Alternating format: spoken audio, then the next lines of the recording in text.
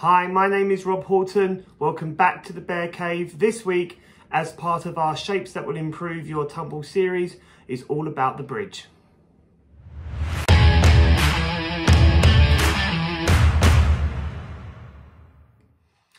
So I think the bridge is so important because it's one of those primary gymnastic skills that we first learn when we're introduced to the sport.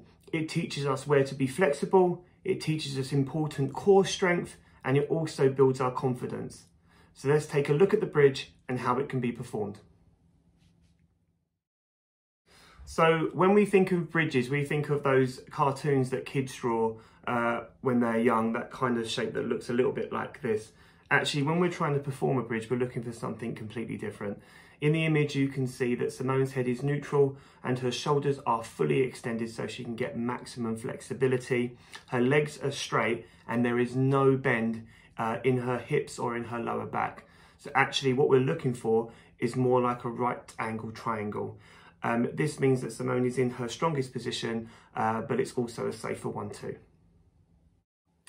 Let's look at the exercises you can do to get that all-important bridge shape.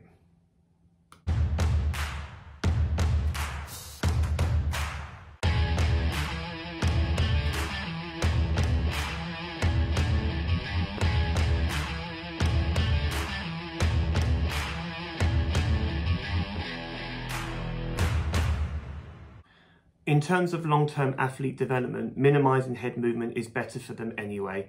We've all tried to teach athletes tucks and layouts where their head is all the way back here, and it's almost impossible to perform the skill safely. So if we can start at level 0 and level 1, minimising head movement, by the time they get to level 3, 4, 5 and plus, they're going to be a lot more solid in their shapes, which will be easier to perform those more elite tumble skills. Go! Put your kick leg up, lift, hold.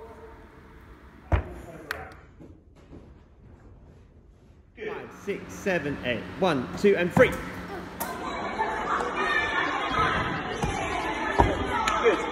So if we can get that bridge shape right, particularly the head positioning in the early days, it should mean that our life as coaches and our athletes' lives should be much easier as they progress to more elite skills. As always, thank you for watching. If you found this video useful, please like, please share, please subscribe, and I'll see you next time.